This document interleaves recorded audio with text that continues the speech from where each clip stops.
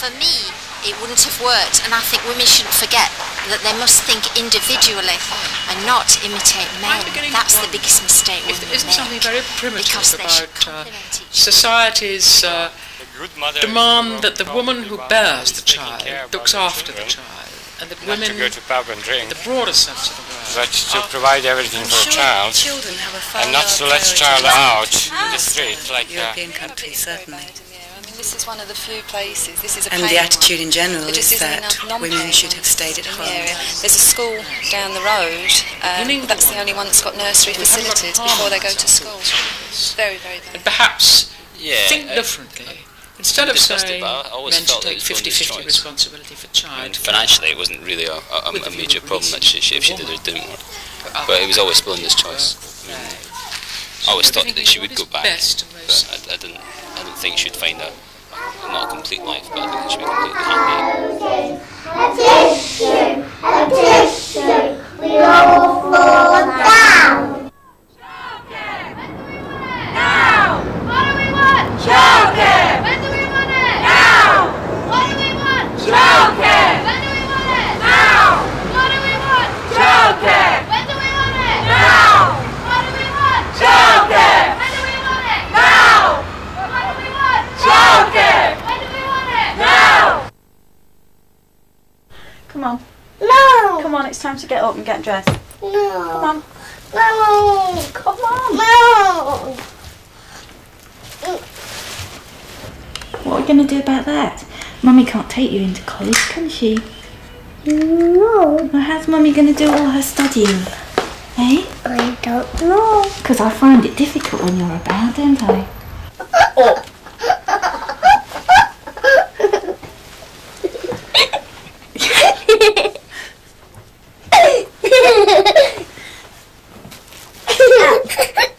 You was excited when you woke up? Yeah, no. Clapped your hands, didn't you? You said, oh, go to college and Mummy. Yeah.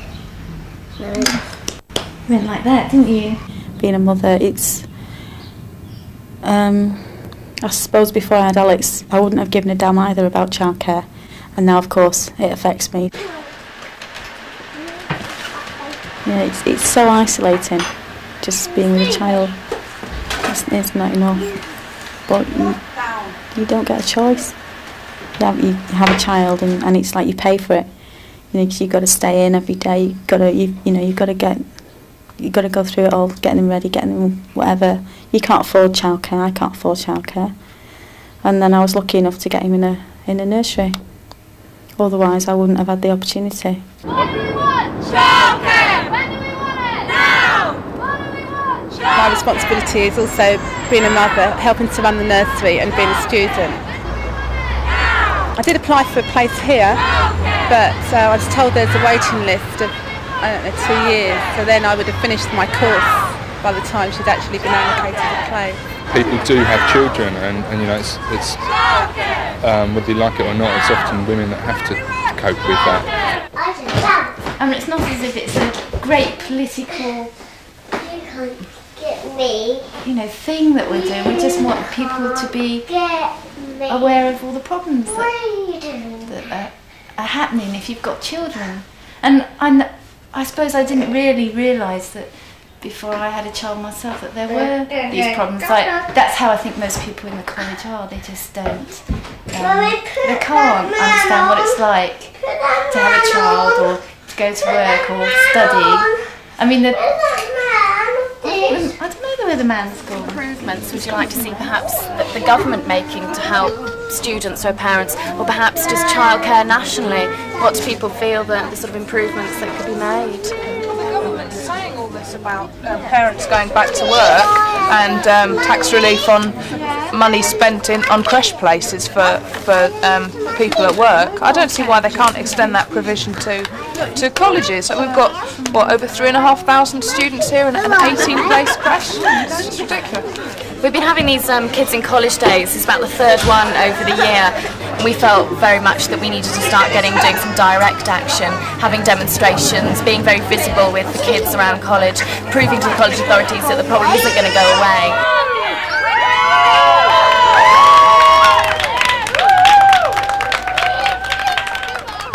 what they've actually said in that equal opportunities policy is that they would like to actually improve their childcare, but they are restricted by a university funding council restriction.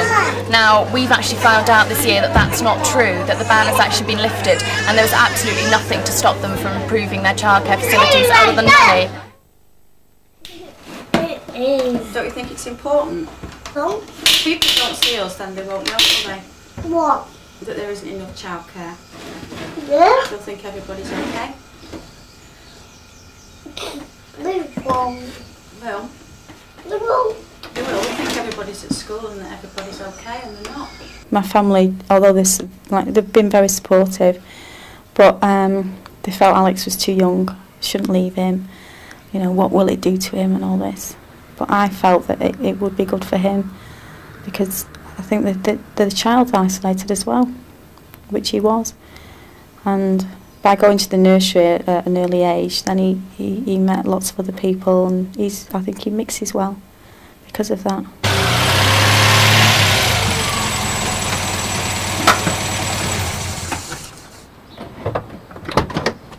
I feel like I'm handing him over to my mum. I just have total confidence in her, and if anything happened to him, I think I'd feel all right about it. I mean, she would do as my mother would do, and that's a really reassuring feeling when you're away from them so much. I'm in my 3rd year of leaving him, really, and I think I've got just a bit more used to it. But you do have days where you wonder why you're doing it, why you're going through all this, and I think he's all right. It's more you. No, it's a relief. It's nice. It was nice. It was freedom, and it's not the same as going out for a night or going out for one day. It was freedom, and I knew I was going to go every week, and it was nice. But I also felt guilty about leaving him. Would he be all right? Would he cry when I wasn't there and all that? And I still feel that now. When he goes to school, I still feel bad. I think you always do. You always feel like you should be with them, or you should spend more time with them, or do more things with them. I don't think you ever feel like you do enough. But I think that you need to think about yourself as well. Go on, press hard. Hey, so she's here. I'll see you tonight, okay? No. Kiss. Hello, Jack. Give me a kiss. Give me a kiss. I'll see you tonight. Go on. Bye-bye, Mummy. Oh, it was just awful. It was just... Hey, I'll see you tonight, okay? It upsets you so much. I mean, he's always cried when I've left him, and I don't think you ever get used to that. Well, I don't. I think, and if you've had a bad night or you're tired, it just adds to your... with me, I think it's guilt that you're doing the right thing. It's just horrible, but I think I'd made a decision and I had to go through with it.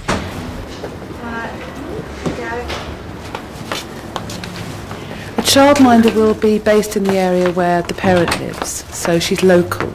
She'll be local to the child's community, and when the time comes she can take the child to playgroup, to nursery class, to mother and toddler group, to the toy library. So the child has been firmly rooted in their own community amongst their peers that they're going to grow up with later on. Well, I have 2 every day, and the 3rd one I have 1 day a week. And I also take Amy to school. She used to be one of my children that I minded, and now I just take her to school. Childminders take more than one child from the same family, and they take children after the age of 5. So that's a tremendous benefit to working parents, that their childcare doesn't sort of stop dead at the age of 5, and then other alternatives have to be found. And about 40% of childminders look after children after school and during the school holidays. I started basically because I wanted to work, earn some money, but I wanted to also be at home for my own child. So childminding is an ideal job. You've got the best of both worlds. You can be with your own child and also be working as well. The National Childminding Association exists for that kind of thing, to form groups of childminders so that they can meet together in that way. They give each other support, they give each other advice, they can share toy libraries, equipment libraries and so on. We find that's very important. It's also a tremendous training resource. Where childminders are meeting as a group, they're far more likely to undertake training together, and they can learn from each other as well as undertaking formal training. Before I started coming here, I was getting really fed up with childminding. I've been doing it for nearly 10 years now, and I was thinking, oh, I need to really move on to something else. But then I started coming here, and I thought, oh, it's all right, I've got somewhere to go now. I think if you want to become a childminder, you don't only just do it for the money, but you do it because you like children. And if you like, and you look after them just as if they are your own, and they are happy to come to you. So I wish there was some sort of set wage, do you know what I mean? Because you have to discuss the money. And like most of us here, we don't like that side of it. We're not having to say to the mums, well, you know, we need to be paid this and that. We don't like it. I mean, I know Olive's the same. You get some mums and they come and they say, oh yes, that's fine. right. And then you get another mum saying, oh, that much? Is that what you're charging? I can't afford all that. Right. And, you know, they seem to think that it's your job as well, it's your livelihood as well. But they can only ask what a parent can afford to pay, and most childminders are very conscious of the fact that it's hard for the parents they work for to find the money at the end of each week. On the other hand, about 2/3 of the childminder's wages are expenses which go straight out again in caring for the child, so that she's left at the end of the week with very little money indeed. And you will not find any childminder, for example, who has to pay tax on her earnings because they never earn enough. But it's a full-time job, you know, from morning to night. If you was a nursery teacher, I mean, I don't know what the set wage is hourly there, but I mean, if you work 8 hours a day in a nursery, you're looking after children. And also, your hours finish, don't you? I mean, sometimes through no fault of their own, but our mums are delayed coming to collect the kids, so you've got them for longer, you know, you have them for a lot. It's a long day. And the temptation then, if you can, is to take only parents on high incomes. Teachers' children are popular because they have nice school holidays, and to perhaps ignore the needs of parents who are lesser paid and can't afford your rates. And I think that means that parents in lower paid jobs often find childcare very difficult indeed to find. I think one of the difficulties of all of this argument is that there are many young girls that I know who are one-parent families who want to go to work, and they don't particularly want to stay at home all day and be dependent on the state. But the cost of childcare is so much now that it just isn't worth their while to go to work. They would have to be earning well over £160 a week to enable them to pay for childcare, certainly in London, and then compensate for their lack of benefits. You know, it's so much money to pay childminder when you go out to work. So I think, you know, if you're a mother, you should really stay until the children catch school age. The childcare should be shared between the father and the mother. A good parent, I think, is people who are prepared to provide sufficient time to their children to give them to the best of their advantage. Well, I'd like to see, like in work situations, that there have to be a creche. Women shouldn't forget that first and foremost they're women, and that, well, I think children... The effect of the church in Britain on women has been quite profound, and the attitudes to staying at home. The position of a mama in society is not as well respected as it ought to be in the United Kingdom, nor, as I say, is right in the Victorian era. The line of demarcation between men and women was very strong in this country, and I think that's partly attention paid by society to the needs of the working mother. I think the working mother... There is a shortage of skills, and women can fill that space, and that's really where we're at this moment.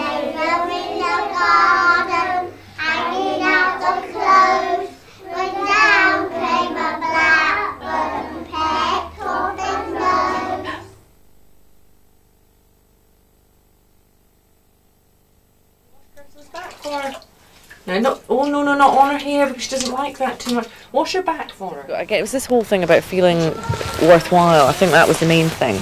I just didn't feel that I had anything else to offer apart from being a mum, and that wasn't enough for me. So I went back.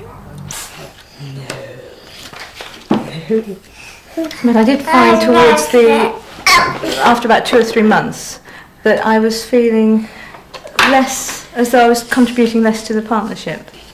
I don't know whether that was because I wasn't going out to work, because I wasn't bringing in my share of the money. I don't know what it was, but I did feel I was contributing less. were set up to retain staff within the hospital. Women were leaving to stay at home with their children because they couldn't find other facilities. So the hospital decided to set up the day nursery to retain staff and hopefully recruit more staff in the future. We have Midland Bank sharing some of the places. They are allocated a third of the places. Well, at the moment there's only a very tiny number of workplace nurseries, and the majority are in hospitals. There's 20 local authority workplace nurseries, about 50 in hospitals, and perhaps 40. We're not sure how many employer-funded nurseries there are at the moment. The Midland Bank have opened 25 so far, but only 2 of those are nurseries entirely for their staff, and the other 23 are in partnership with colleges and hospitals. So there's an element of double counting. And I don't think so many people in the service side, maybe staff nurses on the wards use it. I have a colleague who's in education, so a tutor uses it. And maybe some people in management, but I don't know, I don't know of the figures, but I don't know that a lot of the staff nurses that are on the ward use it. It's also, it's £1.50 an hour per child, and I think, for a lot of people, who aren't on a very good salary, that's actually quite a lot of money. And let's remember, it's the mother who's going out to work. It is her child. It is absolutely crucial that she contributes towards the cost of caring for her child. I don't think we can look around and ask the state to take away from everybody responsibility for childcare for their own children. I see this as a partnership. I think childcare is too important to be left to private concern only. Under this government, it's unrealistic to expect that they're going to spend money on childcare. Although constant ministerial pronouncements say that more childcare is necessary and they advise people to open up more childcare, in fact there's no money and there's virtually no monitoring of standards. There's no provision for extra staff to monitor the standards in all the new nurseries that are setting up. I don't think we can look to the state to take that full responsibility. I think that's taking away responsibility from individuals, and that is an erosion of civil rights, if you like it. I don't think we can look to the employer to take up all the responsibility. That's an unfairness against other employees who don't have children. And I don't think we can look certainly to poorer mothers to pick up all of the tab, because they just won't be able to do it. As in all the best answers, it has to be a compromise.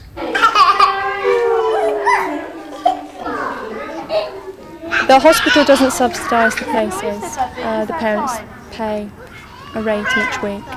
In my case, here at the Rainbow Day Nursery, the nurses are charged £60 a week, so we're actually having a subsidy of £25 a week.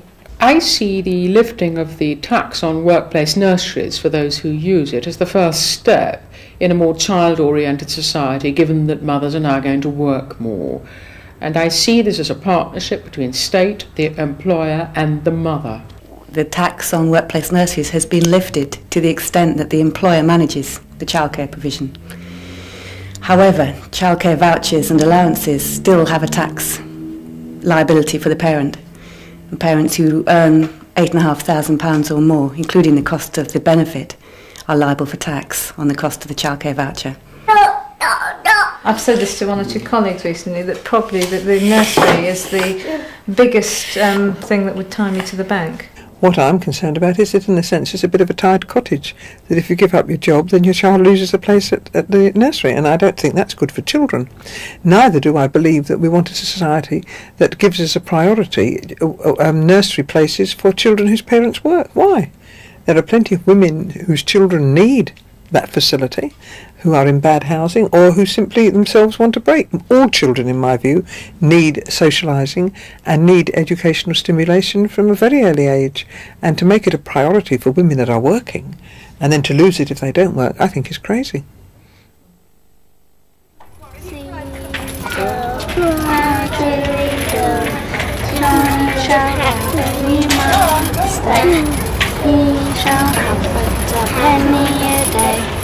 Because he can't do any basket.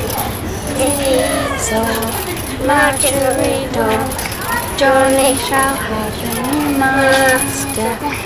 He shall have but A lot of contractors are setting up who have a purely business background, who have no experience of childcare and who have no qualifications in childcare. and they are seeing it as a source of profit. I don't think this is the way we ought to be going. It's not a business. It's not a money-making racket. And what we're talking about is a child's development, and that ought to be the thing that's at the centre of this whole discussion. He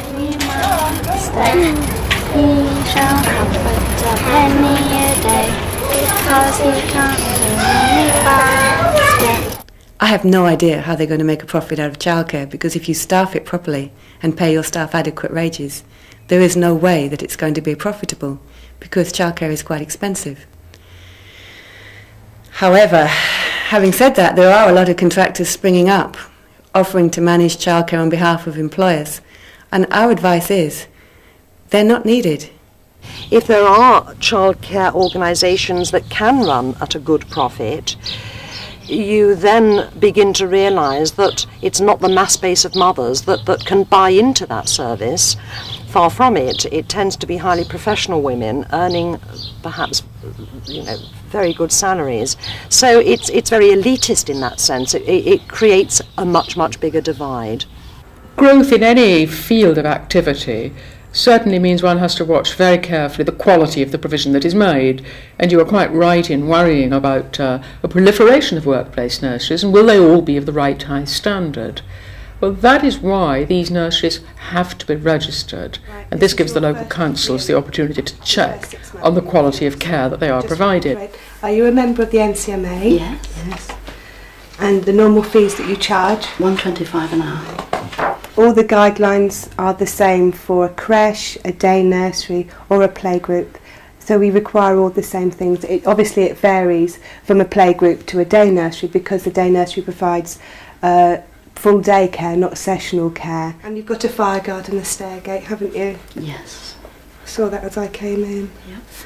And a first aid box? The childminder has to go through the same guidelines as far as having police checks and references and health check. But of course it's not only the childminder that has to have a police check, it's the husband and anybody else who's living in the house. Clearly that's a very important safeguard for people who are looking after young children. When the Children Act comes into force, then that system will be tightened up a bit, and will include everyone who looks after children up to the age of 8, which it doesn't at the moment, it stops at 5. So that will be an improvement. Turn it over for me. See what happens next, shall we? The regulations are on the vague side at the moment. For instance, the local authority may refuse to register someone if they don't consider that she's a fit person, the childmind. Now, that's quite a difficult phrase to define. We would prefer that phrase to be clearly defined, and for more people to be refused registration in the name of good quality care. Daniel, that was the one Matthew made, my love. He made that one. And every 6 months you're checked. They check your register, your children, your standards, check everything is as it was when you were first registered, so hopefully the standard doesn't change at all. If it does, then they have the right to close you down. I go and have a look at the building that they're hoping to use and just say whether I think it would be suitable or not. And then I get in contact with the fire brigade and they come round and have a look and give a report to me about their recommendations. And then the person who's going to run it has to get in contact. Perhaps what is looked for is things like physical cleanliness and numbers of square inches per child, rather than the quality of the relationships within the nursery and the way whether or not the children are actually responded to appropriately. I mean, I think most people now in this debate are stressing the importance of quality of care for children, but very few people actually say, what is this quality? They know it's a word you should discuss. And it's really, what is substitute parenting? I mean, first of all, you need to look at what is good parenting, which I mentioned a little bit earlier, which is somebody who gets to know a child and a child feeling it's being known, and that nurses can, and teachers, nursery teachers, can organise their institutions in such a way that this can happen. You can see, I think, in this video how in a small group the children are really involved in what's going on. There's a lot of talk between the staff, the carer and the children. She's talking to them they're talking back, it's all making sense. They feel that they're saying something that's then responded to, it's understood. So you're just stepping in and filling that gap and taking that role for the mother, I think, and providing the carers of the quality we're all looking about. Then children don't seem to suffer at all. You've got to build a bond in the relationship, and the parent has to accept your bond with their child, which is quite a big thing for a mother to be able to do. In my opinion, this is the cost that mothers who want childminders have to pay, because a young child needs to feel attached to whoever it is looking after them. Some mothers say, well, he's just as fond of me as he is of his childminder. That may be so, but I don't think that someone else's child is the same as your own child. There's a different quality of feeling. And provided it's done very carefully, then someone can take the role of the parent. It's no good just putting them here or thinking that's good for me. It has to be good for the child and fit in with the parent. I think this is what it's all about. Yes, you're very much like a surrogate mother, aren't you? Yes. For some the role of the child comes first and the parent afterwards, I'm afraid. Whereas this group, where there's about 30 children and one person trying to read a story to them, half the time is being taken quietening them down. The other staff, who could actually be reading stories to small groups of children in the same way as in the previous situation, are just sitting listening. There's a great deal of autoerotic behaviour, thumb-sucking, touching of ears, sort of self-comforting that goes on. A great deal of boredom. If those 4 staff who are just lined up would actually break up into small continuous groups, that they meet the same children every day for their lunch, for their stories, so that they get to know each other. If you think that in fact it's the early years that are the whole basis for later functioning, it's important and crucial that we actually get this time right, because if you have a secure base, if a child feels secure early on, has an attachment figure that it feels it can trust, that it knows it, then very soon will learn that it can begin to safely go out and explore the environment and know that that person is there, they can come back to, they can trust. And that's what we need to foster in any kind of care for young children.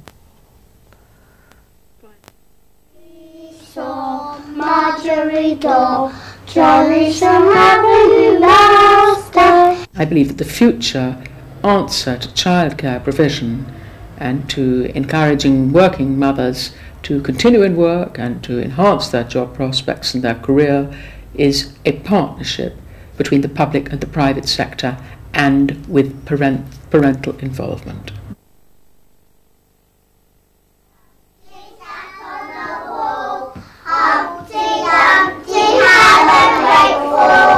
I think, was it the Secretary of State who said recently that childcare is very expensive? Well, I think it is. And I think that has to be recognised. But then so is defence, you know. Where are your values? Spend on defence or spend on childcare?